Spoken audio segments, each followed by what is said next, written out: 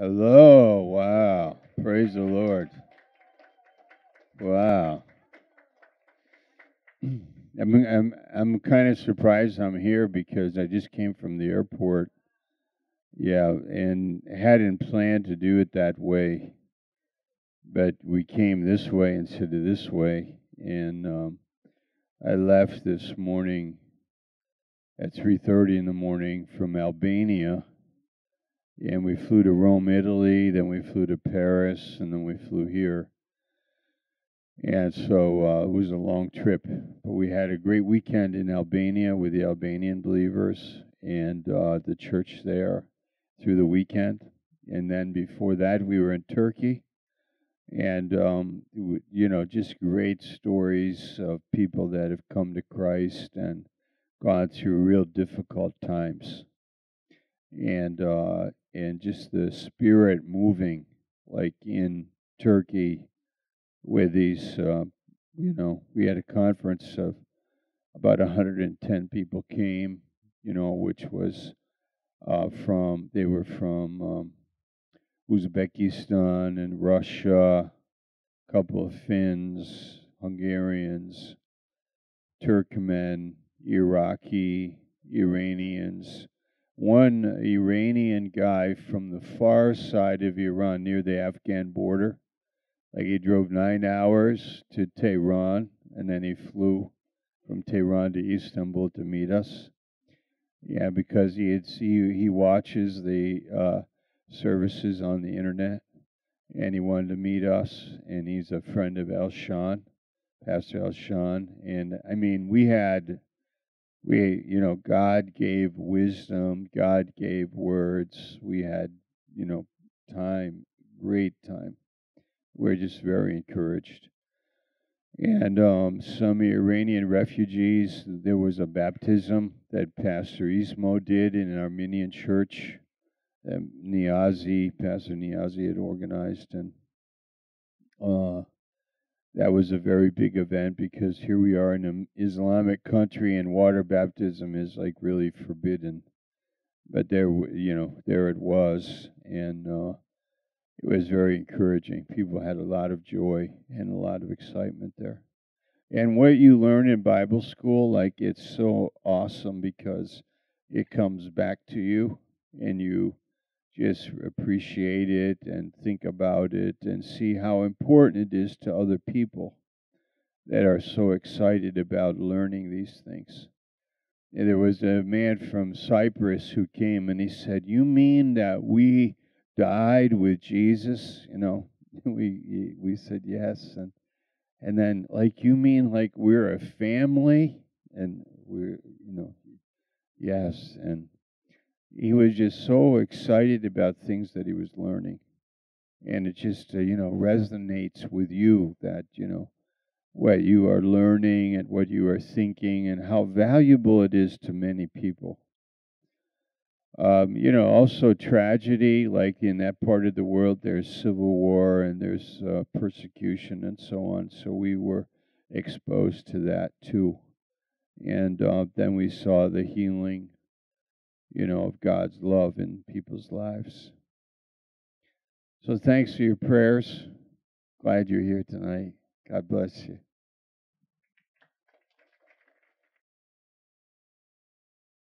Thank you, Pastor Mark, for that. You know, like what he was saying about praying without ceasing. Well, the portion I'm doing tonight is eschatology. We're going to do end times.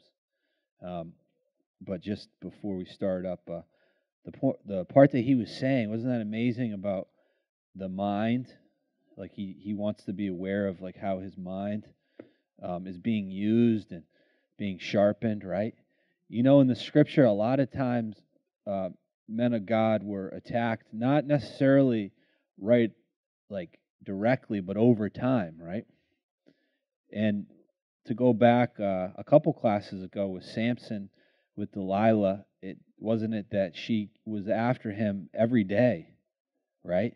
And then his soul got weary, and because of that, he eventually snapped. A lot of times in our Christian walk, it isn't something that takes us out like just one day, but maybe it's over a period of time. And so, like what Paul says to Timothy, that, a man that is a soldier of God doesn't entangle himself with the things of the world so that he can be well pleasing to the one who's called him, right? I think it's 2 Timothy 2:4. So to have a sharp mind is like so important. And the phrase that he used was pray without ceasing, right? And we can take that term, and maybe we take the term and we think of it in a legalistic way, like I have to pray without ceasing, like I got to pray. But Charles Spurgeon said, what the law demands, the gospel will produce in me. So whatever the law, in the sense, because the law is righteous, like praying without ceasing is a righteous thing. But if I try to do it in my flesh, it becomes something that I do out of the law. So it should be something that just comes naturally to me that I want to do. And how does that happen? But it's the gospel working in me, or this new life that is in me.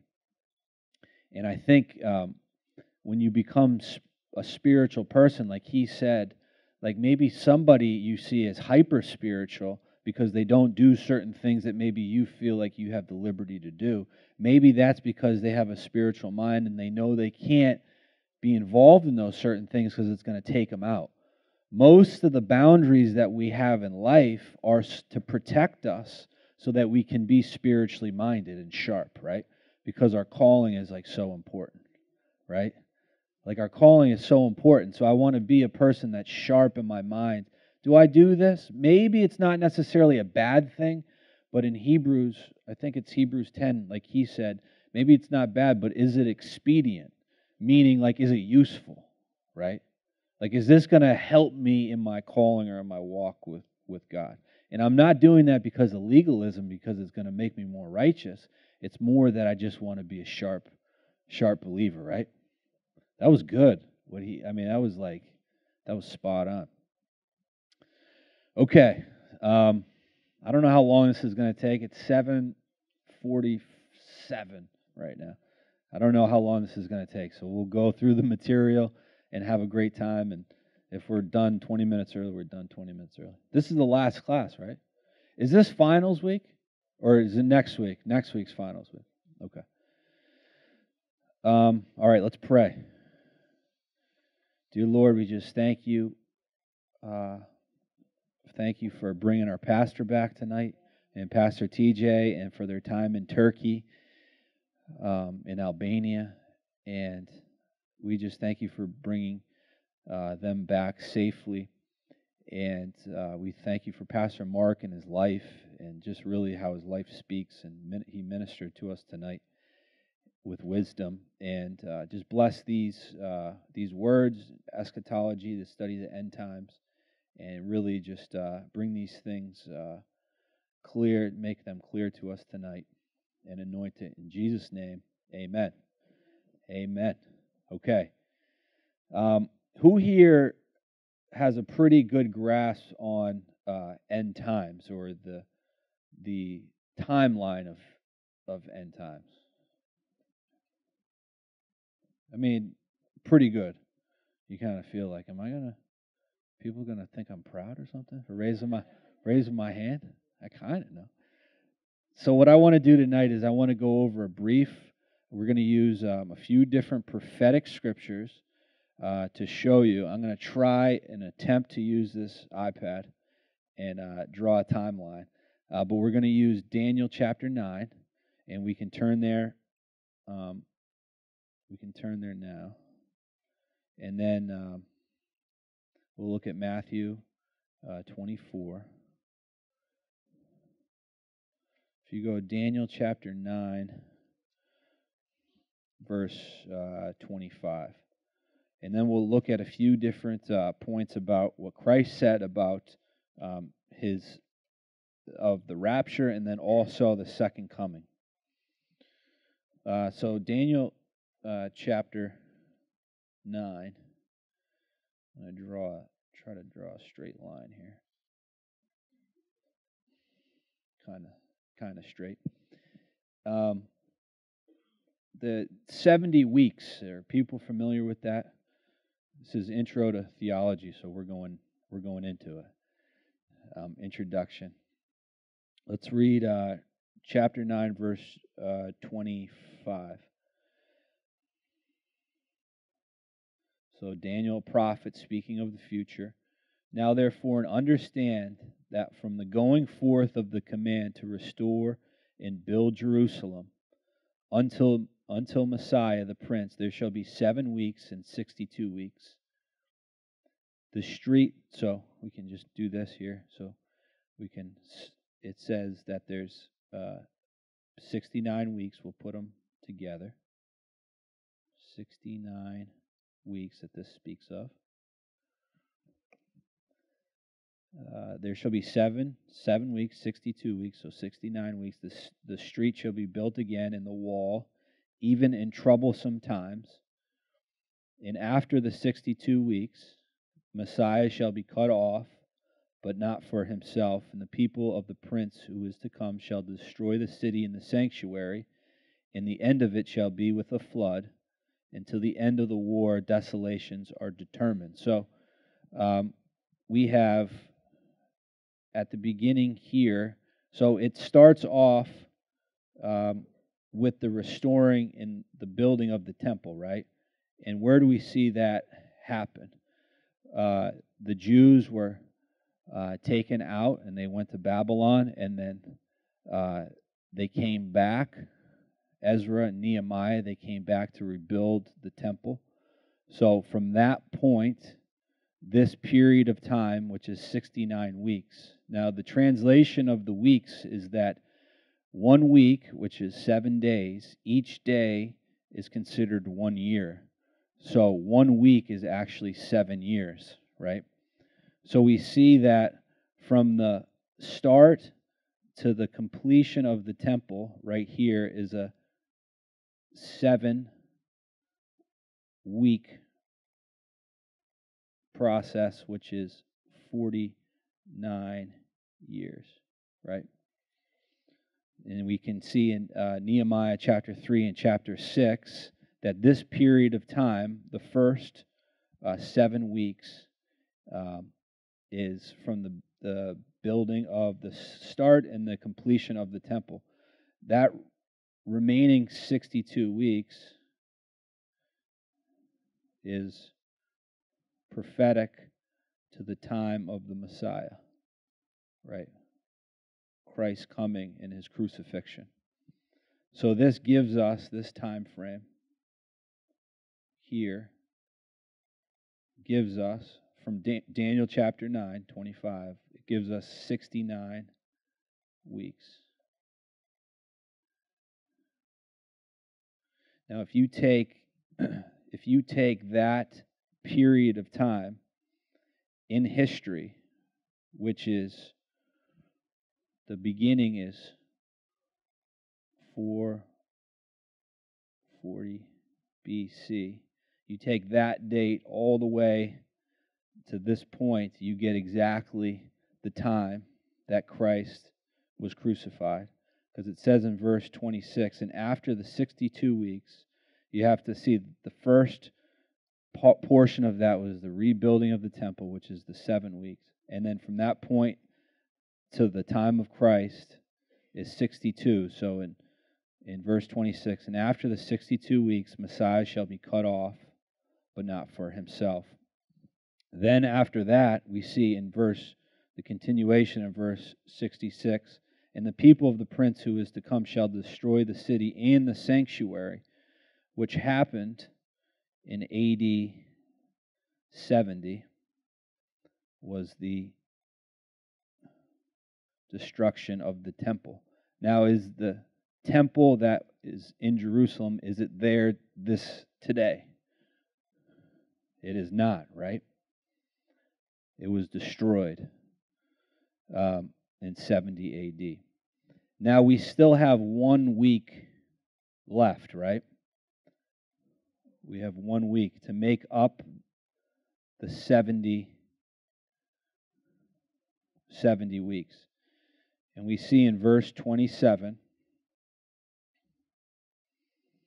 then he shall confirm a covenant with many for 1 week, But in the middle of the week he shall bring an end to sacrifice and offering.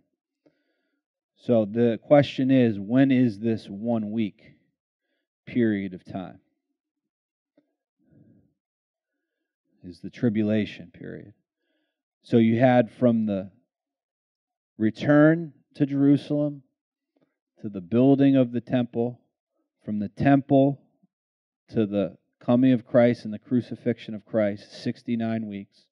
1 week still remaining. So the period of time between the cross and the tribulation, that's not counted in the prophecy. But after the rapture, because we believe in pre-tribulation rapture, meaning that we're taken out before the tribulation happens, there isn't that week. But after the rapture, this 1 week period of time, it starts up again. And it says that, let's look at it in verse 27. Let's read it again. Then he shall confirm a covenant with many for 1 week. So this is speaking of a man who apparently has the ability to make a covenant with the Jewish people. But in the middle of the week, so what would be the middle of the week if 1 year, if 1 day is considered 1 year? 3.5, right? So 3.5 years into it, he shall bring an end to sacrifice and offering, and on the wing of abomination shall be one who makes desolate. So it seems that he makes a treaty or a peace treaty with the children of Israel. The first 3.5 years, the Jewish people think that he is their savior, and then the last 3.5 years, he does something where it's the abomination, and some scholars believe that at that period of time, and we do believe this, that the temple will be rebuilt in Jerusalem. There will be animal sacrifice once again, and that this leader or this Antichrist will come in and establish a law so that the Jews are able to practice Old Testament religion and ceremony, and there'll be animal sacrifice, and everybody will be happy. And at the end of that period of time, he comes in and he does something that is an abomination. And some people believe he comes in and he sacrifices a pig, or I don't honestly, personally, I don't know, but he does something that basically is making the point that he wasn't who he said he was. And after that point, the last 3.5 years is really all out. It's just not good. It's all out war, right? So you have this 70. You have this 70 weeks, right? There you go.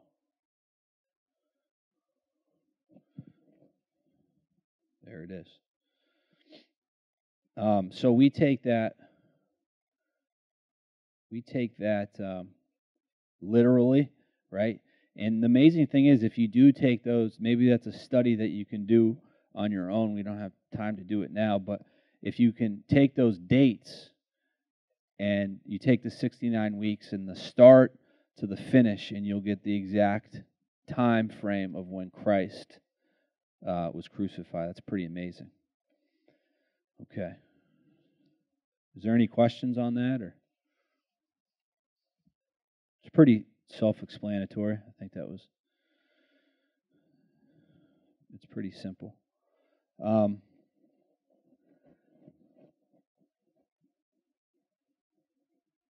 Okay. Now, Daniel chapter 2.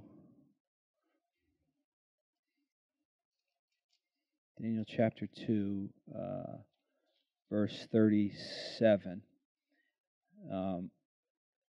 Nebuchadnezzar, who is the ruler at the time over the Jewish people, he has a dream. And in that dream, he has this vision. And Daniel is the one who's able to explain the dream to Nebuchadnezzar.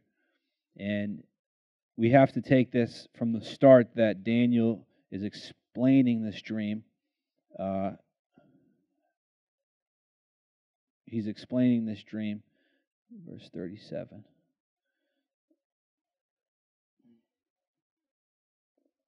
And he's speaking of the present, and he's also speaking of the future. So, verse 37, you, O king, are a king of kings, for the God of heaven has given you a kingdom, power, and strength, and glory.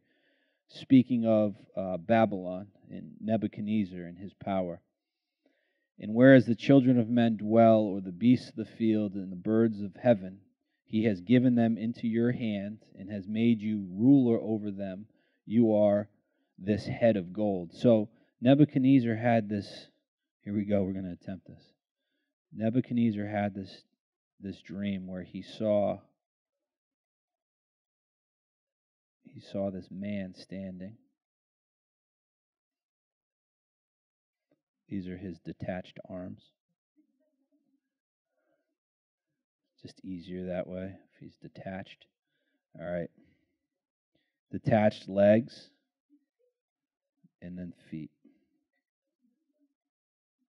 So this man, he sees this figure, and each point, if we go through it, you can read it. It's from verse 37 all the way down to verse 45. And he sees this, and these are different empires throughout human history. It's hard to write with this thing.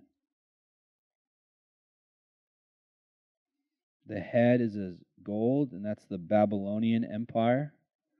And then you had the Persian Empire, which were the arms. Persian. Then you had the Roman Empire, which were the legs.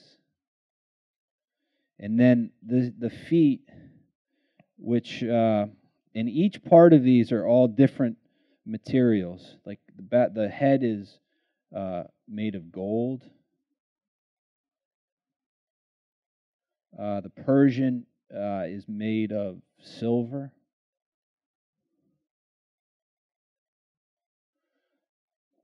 The body, I forgot this one here. This is the Greek Empire.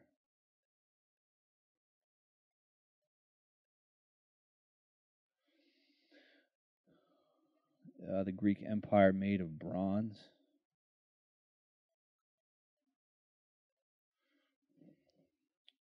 And then the Roman Empire made of iron.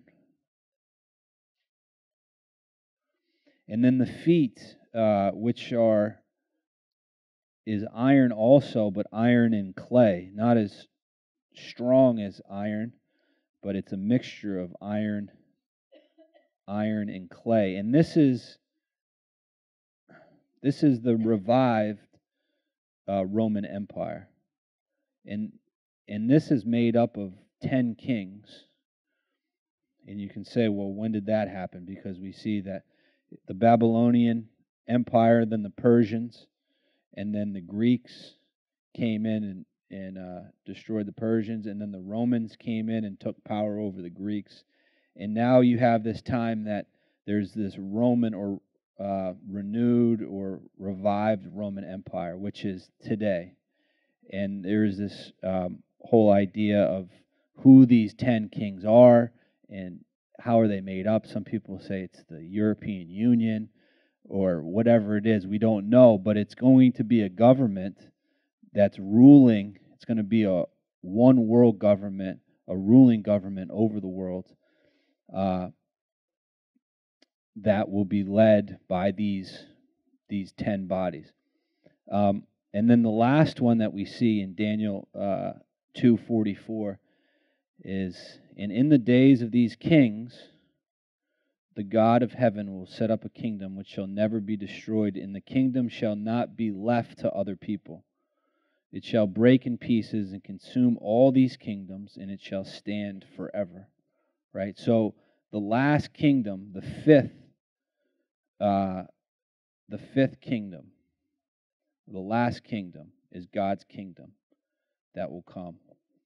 And so we can see that throughout human history, from the book of Daniel with the prophecy of, because at this time these other great empires hadn't come, but Daniel's saying that these empires will come, and then the last one will be God's kingdom, right?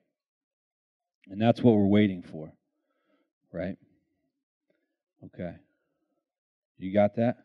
You guys are doing good. Is it hot in here? I'm hot. Okay. Yes?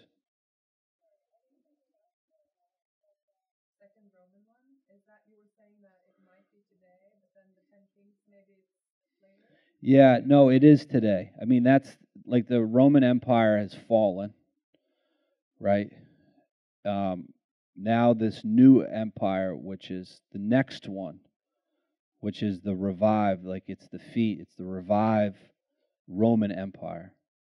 And so I guess there's questions in the sense of like what that body is, but from the picture that we see that these Babylon, the Persian, the Greeks, these were empires, obviously not wrapping around the whole globe, but at the time were world empires. United Nations.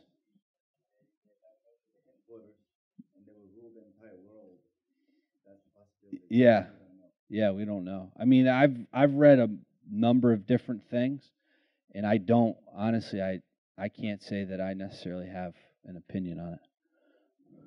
Right now, you have the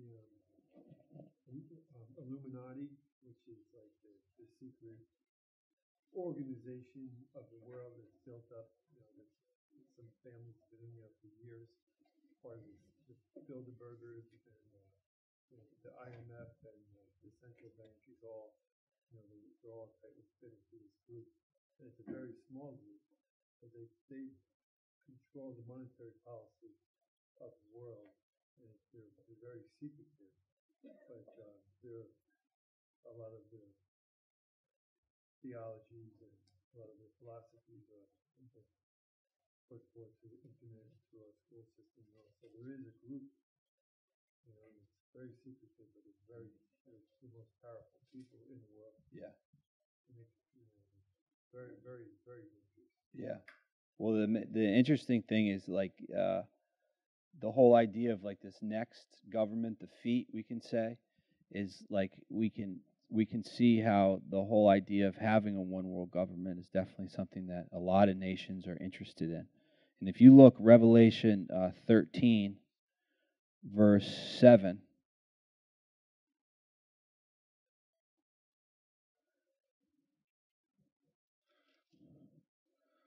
and this is speaking of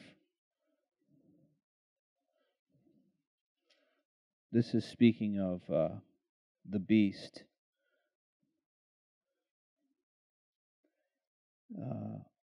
Verse 7, it was granted to him to make war with the saints and to overcome them, and authority was given him of every tribe, tongue, and nation. So it seems that they do have governance over every nation, right? So there's some way that all the nations are going to come together in some sort of league or whatever it is. And there will be a person that's overseeing it and have power over it.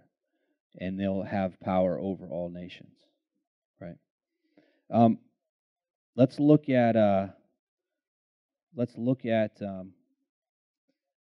the whole idea of the rapture, right? If we look, let me see, where should we start?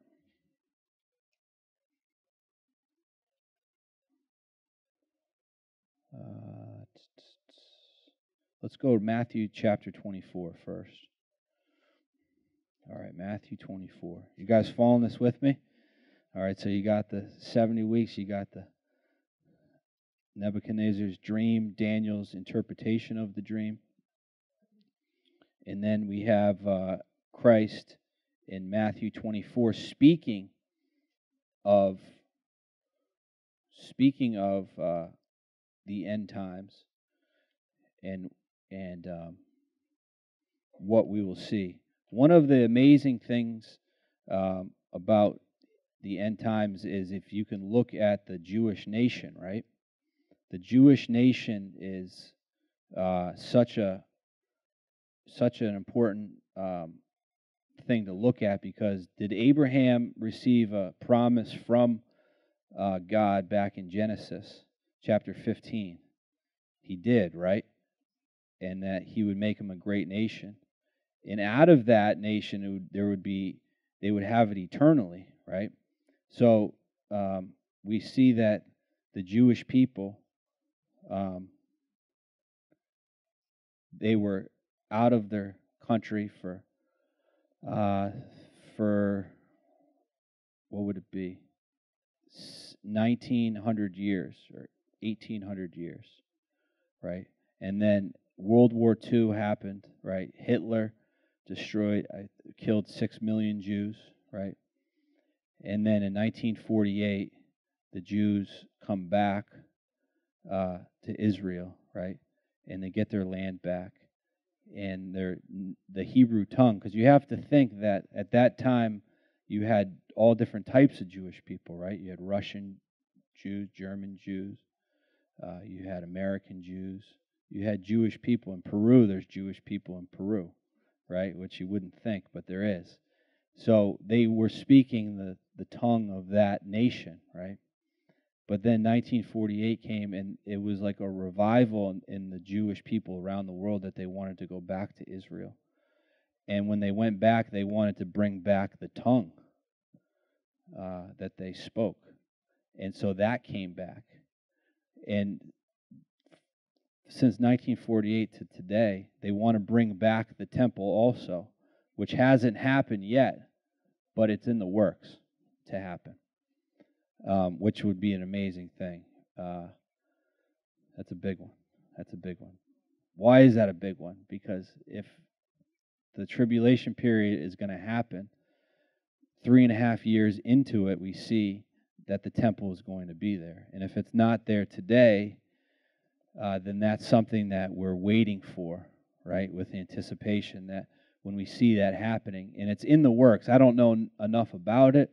Pastor Ben, who lives in Jerusalem with his wife, who's a missionary from a Greater Grace missionary, lives there. I've heard you hear different things over time. The cornerstone to the building has been cut, so that could be in place. And they say once they have the right to be able to build the temple, it wouldn't take that long to be able to do it. So it doesn't necessarily mean that the rapture couldn't happen today because the temple isn't built, because we only see the temple come into play 3.5 years into it, right? So the question is, let's go over these. You guys are doing great. We're almost done. Let's look at a few different things that have to come to pass for the rapture, right, to occur. The word rapture it isn't in the Bible. The word is harpazo, which means to be snatched up, but translated into Latin is where we get that word rapture from, right? Because you can get people and they're like, oh, show me where rapture is in the Bible. But it actually isn't. It's the word caught up, right? So a few different things that we can look at. How do we know? Daniel chapter 12. Daniel chapter 12. Increase of knowledge is one of the prophecies. Daniel chapter 12, verse 4. Prophecy. This is another chapter of prophecy of the end times. But you, Daniel, shut up the words and seal the book until the time of the end. Many shall run to and fro, and knowledge shall increase. Right? So this whole idea of knowledge increasing and the ability to go to and fro. I remember one time I was sitting in an airport in Germany, coming back from a conference in Budapest, and I was just thinking that wow, isn't it amazing that we have airplanes today that we're able to fly from Europe to the U.S.? People, maybe some of you in here have worked, and you get on a plane at BWI, you fly to Ohio, and then fly back in the same day. Like I did that a few weeks ago for work. I went to Ohio, and I was back at my house by 6 o'clock at night. Like, I mean, 100 years ago that wasn't possible, right? To go to Europe would take like months, but now we're to and fro, and then the knowledge that we have is we're increasing in knowledge, and that's not necessarily like a bad thing, right? But that's just a prophecy of the times, right? Matthew chapter 24.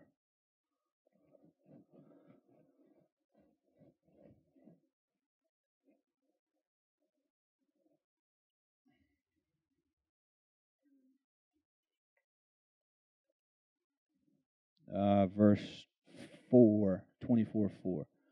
And Jesus answered and said to them, take heed that no one deceives you, for many will come in my name, saying, I am the Christ, and will deceive many.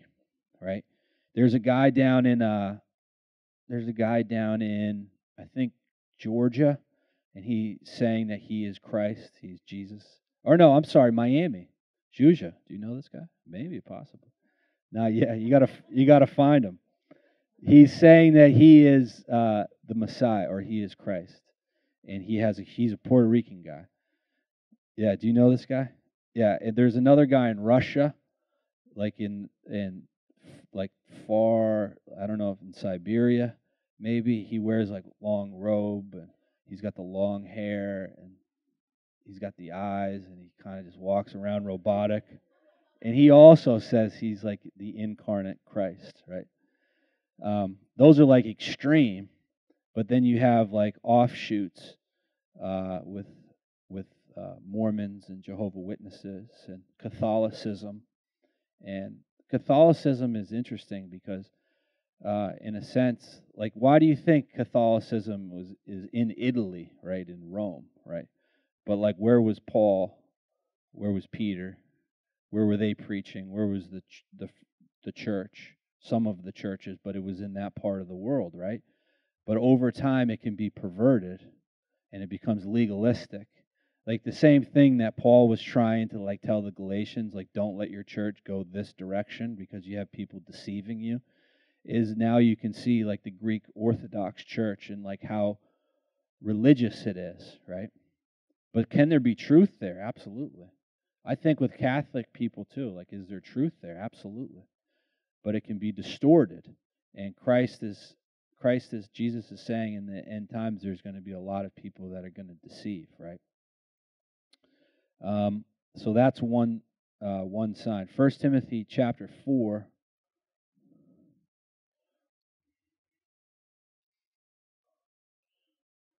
First Timothy chapter 4.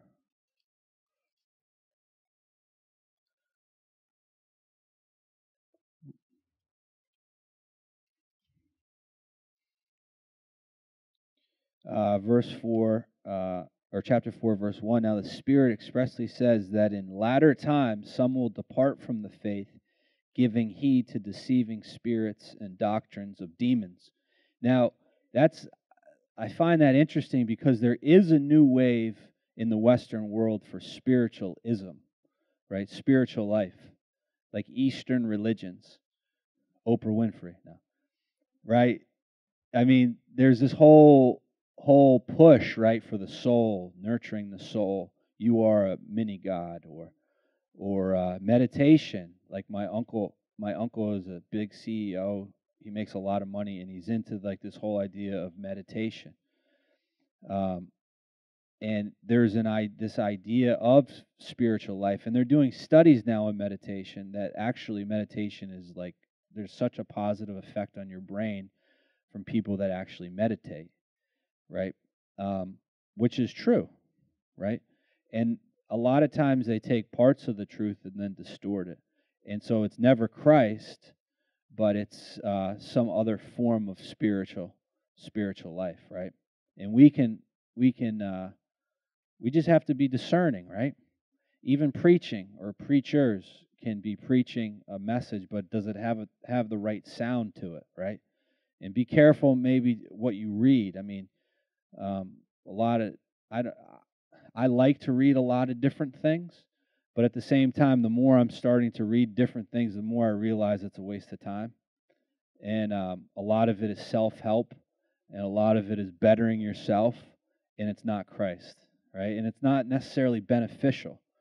And a lot of the messages that you can hear from even pastors and preachers can be a lot of self help and this kind of idea, but it's not Christ, right? And so Paul is saying to Timothy that in the last days there's going to be deceiving spirits and doctrines of demons. What's the best lie that you can make up? It's about that far away from the truth, right? Like the best lie that the devil can make is to get that close to the truth, and it's not truth, right? So be discerning, right? What you listen to, like what Pastor Mark said tonight, right? It's not legalistic, it's just wisdom, right? Like I used to be like, don't tell me what I can read and what I can't read. I can handle it. But then all of a sudden I have like some strange thinking, right? Like I'm like quoting something that's like so far off, right? It sounds good, but it's not truth, right? 1 Thessalonians chapter 5. So we have the rise of this whole spiritual idea. We have false Christs and prophets in Matthew chapter 25. And then in 1 Thessalonians chapter 5, bless you, Gesundheit. 1 Thessalonians chapter 5. This is the day of the Lord. Concerning, verse 1, but concerning the times and the seasons, brethren, you have no need that I should write to you, for you yourselves know perfectly that the day of the Lord so comes as a thief in the night.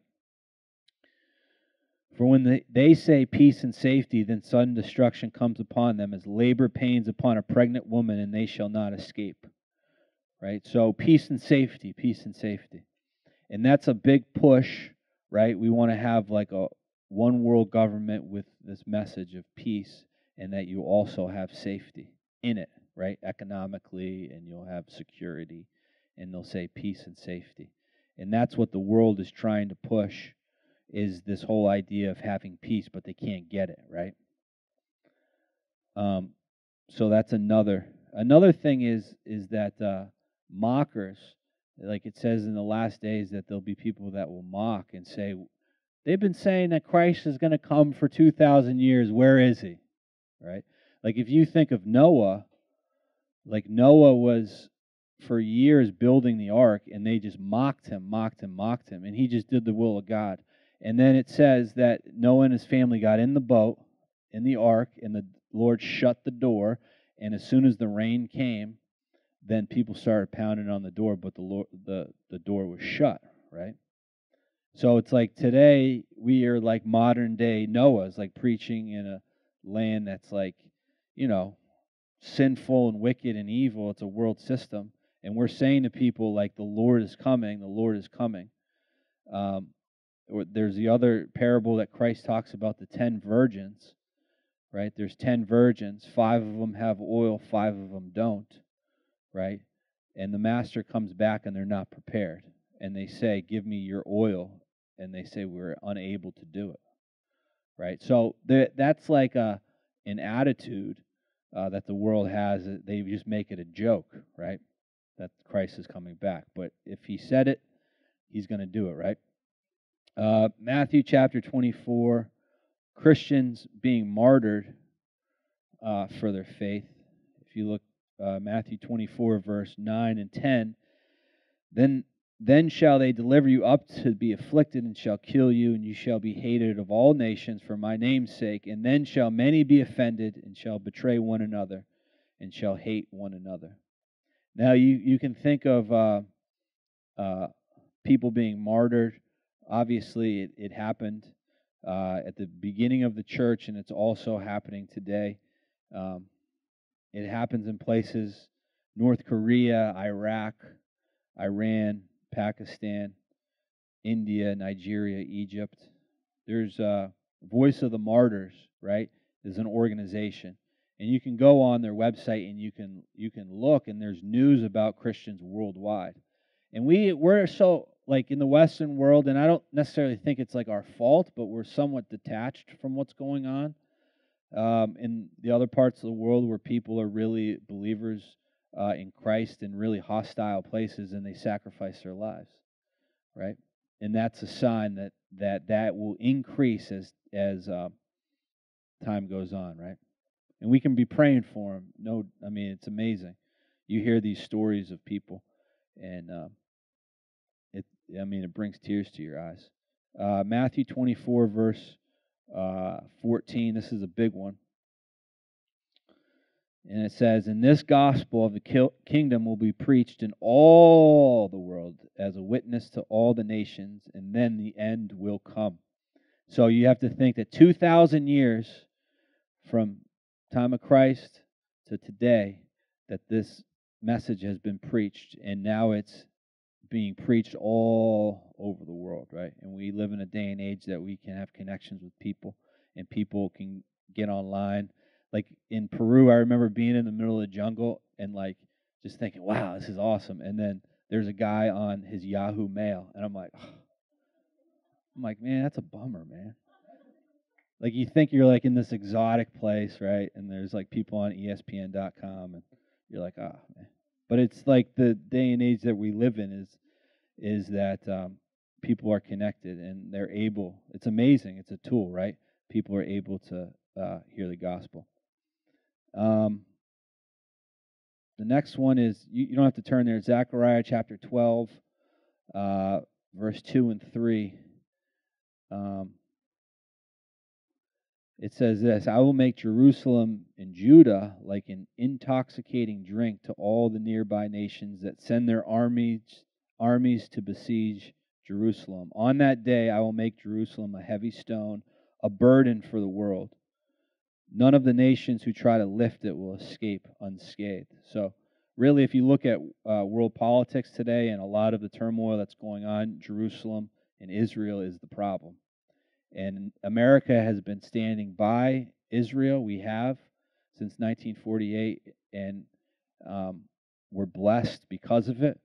But it's going to be a push that really people are going to start saying that Israel, that's the problem. If you get rid of them, then we don't have our problems, right? And that's a prophecy in Zechariah.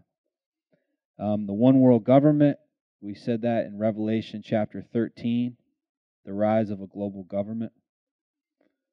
And then in Matthew 24, the signs of the end times. He goes over different things, and he says that there'll be wars and rumors of wars. And I looked this up. I don't know how accurate these numbers are, but this is what I'm sure they're somewhat accurate, but don't hold me to it. But the past 500 years have witnessed an increase in the frequency of wars. 15th century, there's 29 wars. 16th, 59. 17th century, 75. 18th century, 69. 19th century, 294 wars. And the 20th century, 278 wars. Now, obviously, you have to think like all these increases are like famine, and all these things are based on population, right? So, I mean, you're going to have a lot more people die from a famine when you have 7 billion people on the earth than if you have 1 billion. But that doesn't negate the fact that that's what the prophecy says, right? Famines in Matthew chapter 24, verse 7. Increase in famines. The 18th century, there was 28 famines. The 19th century, there was 30 famines, and in the 20th century, there's been 44 famines. This calculation has that during the Roman Empire, there was approximately 55 million people. In the 20th century, there has been 55 million or close to that number that have actually died from a famine. And it has like the list of all the different famines. Earthquakes, Christ says that there'll be increase in earthquakes. In the 19th century, there was 29 earthquakes. In the 20th century, there's been 123 earthquakes. I don't know how accurate that is, but I know that it's been an increase, right? There's been have you guys ever have you read about the strange sound in the atmosphere? Has anybody heard that? No? Google it. You can Google it. Okay, in closing, the rapture. So all these are leading up to, these are all different signs. He says, just like a farmer looks in the sky to see what kind of weather is coming, so also do we look at the times and we can see really when Christ is coming back. And everything in prophecy that had to be fulfilled has been fulfilled to this point. So there's really nothing holding back the fact that Christ can come back today, other than the temple, right? But that, like we said earlier, isn't necessarily going to negate the fact that it can't happen today, because that could happen in a short period of time. 1 Corinthians chapter 15.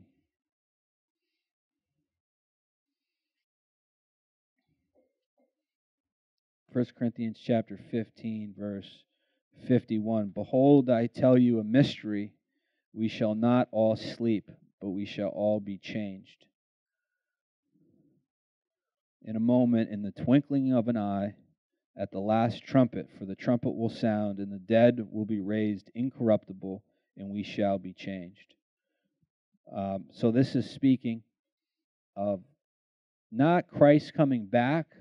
Like the second coming isn't the rapture, or that word harpazo, the snatching up. The rapture happens before the second coming, right? So we can say, here's today, and we go, and then you have this catching up, right? And it says that the dead in Christ shall rise. So we see that as not that the dead before us who have died are not in heaven. They are in heaven, but their body will be caught up, and they'll be glorified. They'll receive a new heavenly body, right? So this is the rapture, and then there is this 7-year period of time, Daniel's last week, right? And then at the end of the 7 years is when Christ returns, right? So this is rapture. And in our ministry, we are pre-trib believers. And why are we? Can anybody answer that question? What kind of doctrinal?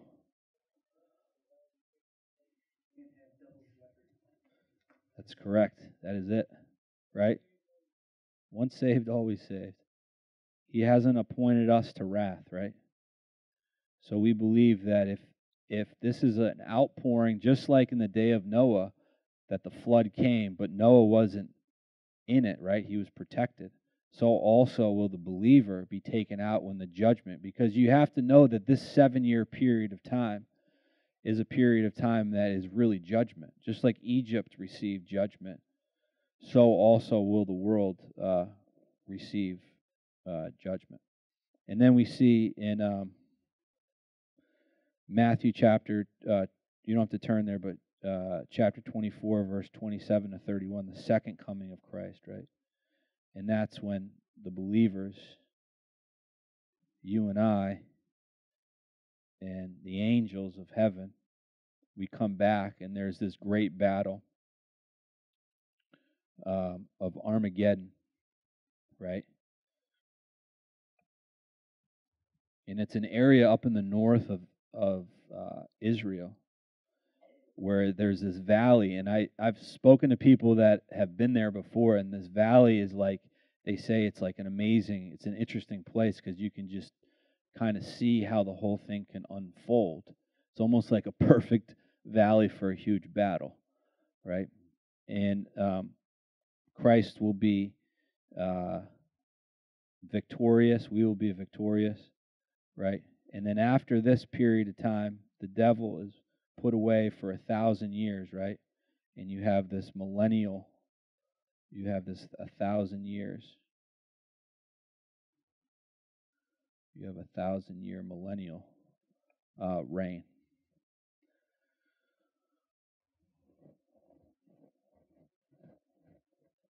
Okay. In let's see, the last verse, 1 Thessalonians, 1 Thessalonians chapter 4, verse 16.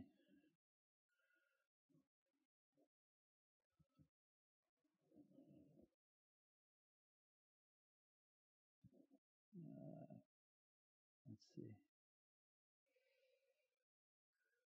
It'd be amazing that if this is the generation, right?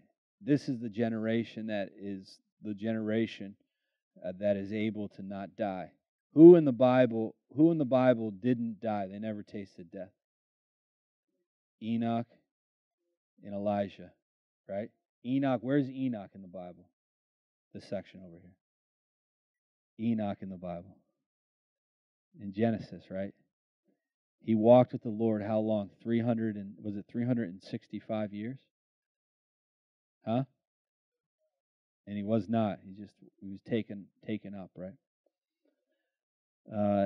Verse 16, for the Lord himself will descend from heaven with a shout, with the voice of the archangel, and with the trumpet of God, and the dead in Christ will rise first. Then we who are alive and remain shall be caught up together. That word I've heard teaching on it. Pastor Love actually taught harpazo, which means to rip out, and he goes into that word, that Greek word, meaning that like there's people that will be believers that will be like so entrenched here on earth that they don't necessarily even want to go, but he rips them out. There'll be some believers that are just ready, like the virgins with the oil, and then there'll be other believers that are here and they're entrenched. But like he takes them, he pulls them out. Then we who are alive and remain shall be caught up together with them in the clouds to meet the Lord in the air, and we shall be with the Lord always. Isn't that good? It's amazing. I think that's it. Does anybody have any questions or comments or anything like that? No? So what should we do until that time comes? Like, what does the Bible tell us to do? Taking Bible college.